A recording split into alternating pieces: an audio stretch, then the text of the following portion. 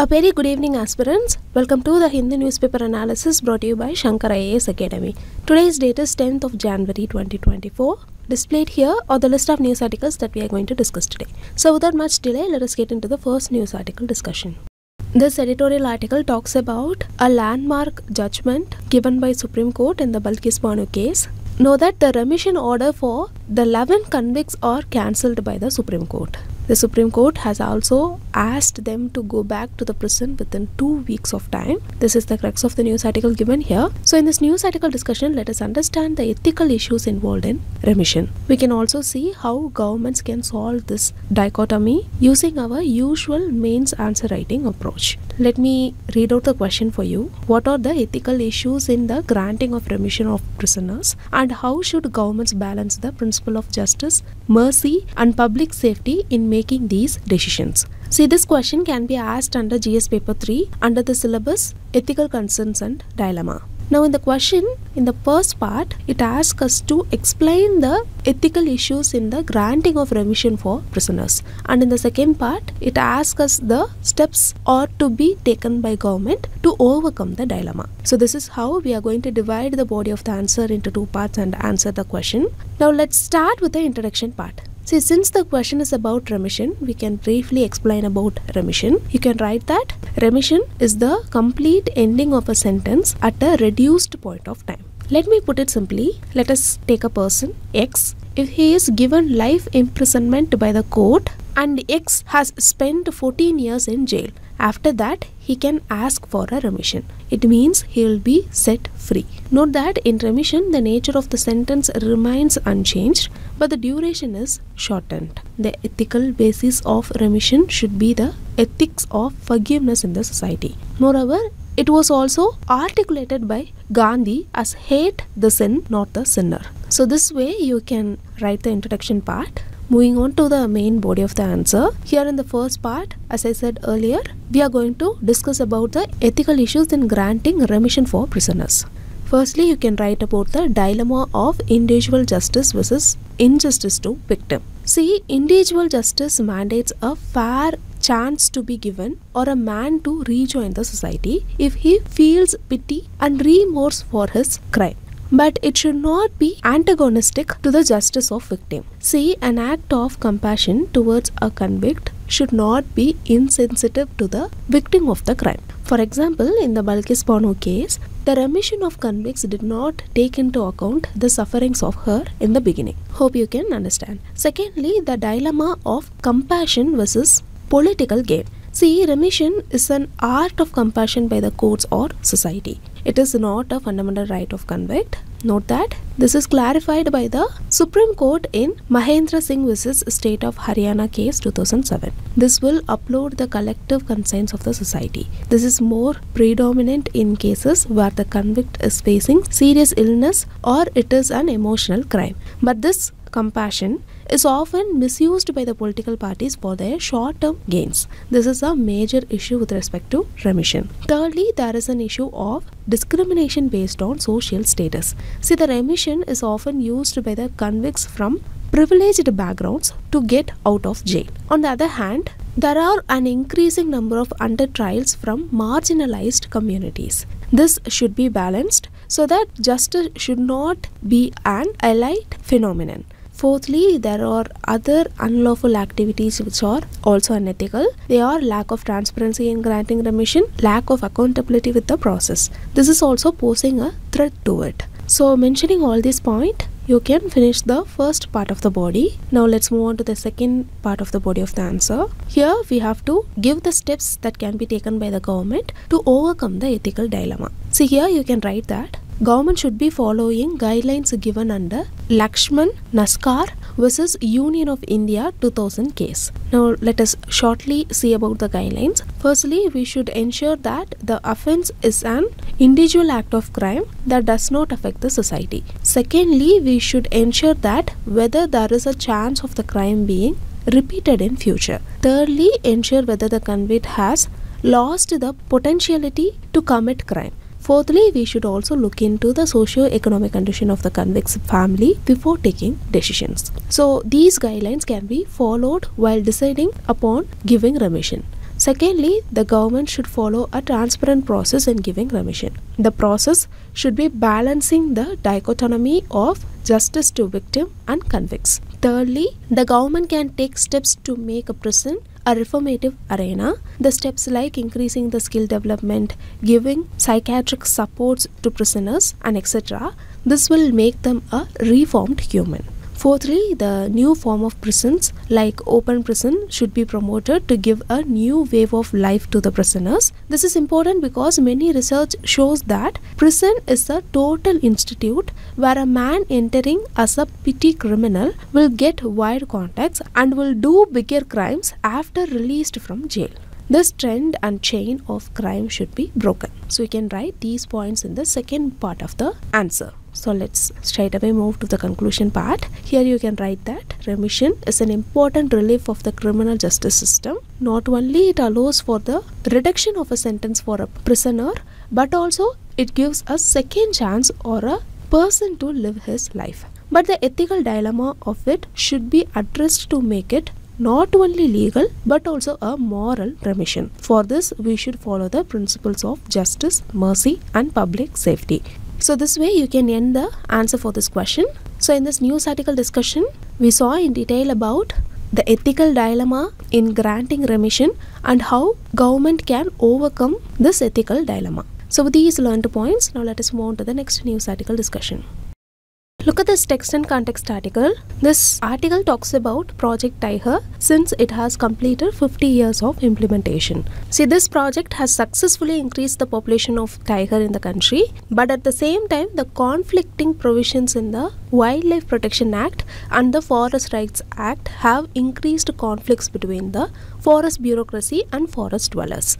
Now, this confusion is ultimately endangering India's tigers and the people who coexist with them. So in this context, let us revise about Project Tiger in prelims perspective. See, Project Tiger was launched on 1st April 1973 to promote conservation of tiger. It was launched by the then Prime Minister Indira Gandhi from the Jim Corbett National Park in Uttarakhand. Know that it is the largest species conservation initiative to combat the decreasing population of tiger.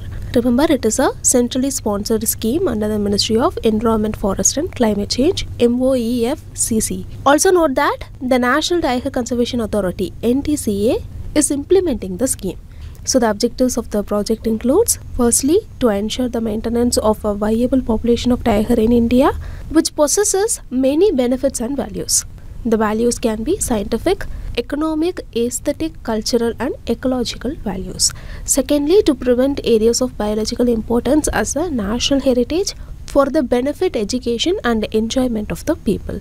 So these are the objectives of Project Tiger. Now let us see the functions of the Project Tiger. Know that the reserves are created and functioned on a core or buffer strategy. The core area have the legal status of a national park or sanctuary in India, whereas the buffer areas are the region of periphery. The buffer region has a combination of both forest and non-forest land. Here the people-centric approach is followed to balance both conservation and development.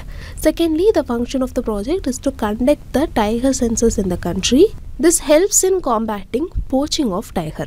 Now let us see the achievements of Project Tiger one by one. Firstly, with respect to increased population, see the number of tigers in India has increased from 1827 in 1970s to around 2967. This means a 30% rise in the population in the last 8 years. Secondly, with respect to increased coverage, the project started with 9 tiger reserves covering 18,278 square kilometers in 9 states. But it has grown exponentially. As of now, there are 54 tiger reserves spread over more than 75,000 square kilometers in 18 tiger range states.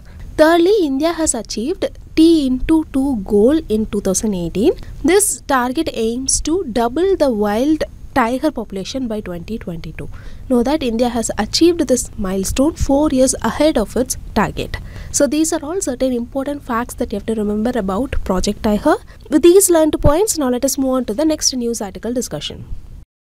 Take a look at this news article. According to the news article, the Telangana government has initiated an inquiry into reported irregularities in the Kaleshwaram lift irrigation project. the Vigilance and Enforcement Department has also conducted raids at multiple Irrigation Department offices. So in this context, let us understand about Kaleshwaram Lift Irrigation Project. See, the Kaleshwaram Lift Irrigation Project is a multi-purpose irrigation project on the Godavari River. It is located in Kaleshwaram, Bhupalpalli district in Telangana. The project starts at the confluence point of Pranahita River and Godavari River. So what is the purpose of this project? See, the three main purposes of this project are irrigation, transport and power. See, Telangana is located at an elevation of 300 meters to 650 meters above mean sea level. But the Godavari River flows at an elevation of 100 meters below mean sea level. So gigantic pumps have to be used for pumping water. Now talking about the significance of the project. See, this project will have the longest underground irrigation tunnel in the world. It aims to provide water for irrigation and drinking across 45 lakh acres in 20 out of 31 districts in Telangana, including Hyderabad and Secunderabad. So this is the significance of the project. So what are the benefits of the project? Firstly, the project aims to provide drinking water and irrigation to underdeveloped areas in Telangana. Secondly, it intends to restore the groundwater level to its natural state by switching from using underground water to surface water for irrigation.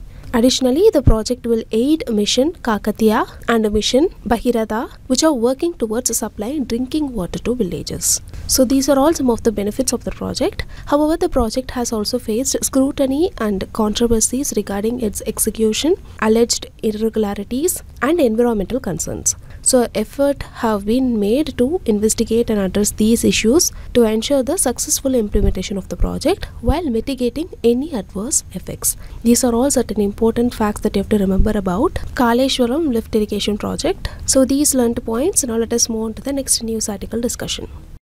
Take a look at this news article. According to the news article, an RTI reply revealed that orders to block websites and online content have increased significantly from 2013 to October 2023.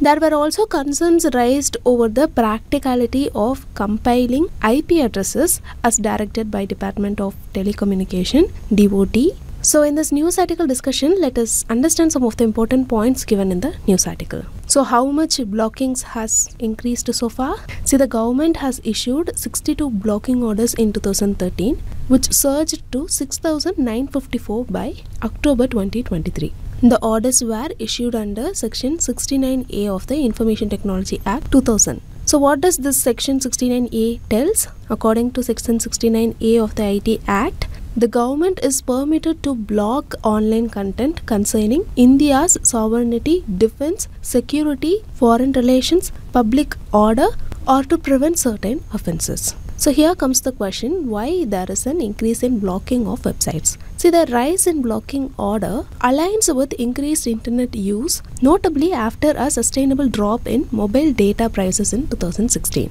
So in 2016, the mobile data prices reduced and the internet usage began to rise. Now this is syncing with the increase in blocking orders. These orders are directed at specific pages, profiles or videos on social media and certain platforms. However, the IT Ministry declined to provide a detailed breakdown of these statistics, citing confidentiality rules. Now let us see the process of blocking. See, to streamline the blocking process, the Department of Telecommunication (DOT) direct Internet Service Providers (ISPs) to compile IP addresses of service in India. Technological advancement in encryption have made website blocking more challenging for internet service providers. This is because a single IP address can be linked to numerous websites. But collaboration with content delivery networks like Amazon Web Services and Google Cloud might offer a more efficient approach for website blocking. Recently, Department of Telecommunication have issued an order to trace web servers location for blocking purposes, but since there is some complexities in tracking IP addresses, many industries have questioned the practicality of implementing these rules. So to sum up, this article says that since 2016, the price to access internet has reduced so that the internet usage has gone up. Since the internet usage has gone up, government is using section 69A to block certain online content concerning India's sovereignty, defense, security, foreign relation, public order, or to prevent certain offences. Now the usage of section 69A has also gone up. Apart from this, the Department of Telecommunication have also ordered to trace web servers location for blocking purposes, but many industry experts are saying that it is very difficult to implement these rules because there are various complexities in tracking IP addresses. So these are all certain important points I have to remember about this news article discussion. These learned points, now let us move on to the next news article discussion. Take a look at this news article. This news article talks about a study conducted by Respire Living Science and Climate Trends. The studies have found that many Indian cities are still struggling to make significant improvement in air quality. Out of 49 cities with available data on particulate matter for 5 years, only 27 showed a decrease in the most harmful pollutant, which is PM 2.5.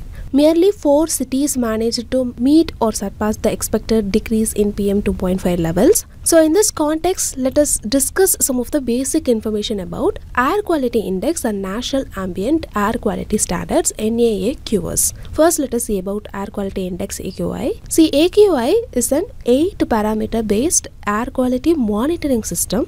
It was launched by the Central Pollution Control Bureau in the year 2014. There are 6 AQI categories. They are good, satisfactory, merely polluted, poor, very poor, and severe. AQI and its respective color code and health impacts are given here. You can pause the video and go through it. Note that AQI transforms complex air quality data of various pollutants into a single number, and it tries to give a color for that number, which will be easy for the public to understand about the air standards in their locality. The 8 pollutants which are considered for the calculation of AQI are PM10, PM 2.5, nitrogen dioxide NO2, sulfur dioxide SO2, carbon monoxide CO, oxygen O3, ammonia NH3, and lead Pb. So this is about Air Quality Index. Now we shall look at National Ambient Air Quality Standard NAAQS. See, the NAAQS are basically a set of standards that are set by the Central Pollution Control Board. Through NAAQS, the CPCB prescribes the maximum permissible limits for letting out pollutants. These standards are applicable all over the country and it should be followed by the industries. NAAQS covers over 12 pollutants. They include 8 pollutants from the AQI and other 4 pollutants from benzene, benzopyrene, arsenic, and nickel. So these are all some of the important facts that you have to remember about AQI and NAAQS. Remember, it can be asked in mains as well. So make a note of it and revise it frequently. So these learned points, now let us move on to the next part of the news article discussion, which is the preliminary practice question discussion. Now take a look at this first question. Which governmental body in India is responsible for issuing directives to internet service providers, ISPs, regarding website blocking and compiling internet protocol, that is IP addresses? See, the correct answer here is option C, Department of Telecommunication, DOT. Moving on, in which river basin does the Kaleshwaram Lift Irrigation Project KLIP primarily operate? The correct answer here is option B, Godavari River Basin. Now look at this third question.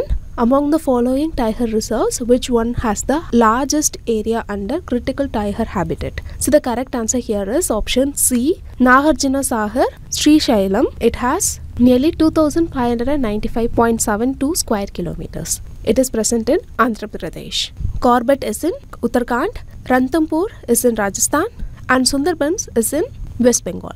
So here the correct answer is option C, Nagarjuna Sagar, Srisailam. So with this we came to the end of the news article discussion. If you like the video, hit like, do comment, and don't forget to subscribe to Shankar IAS Academy YouTube channel. Now thank you so much for listening.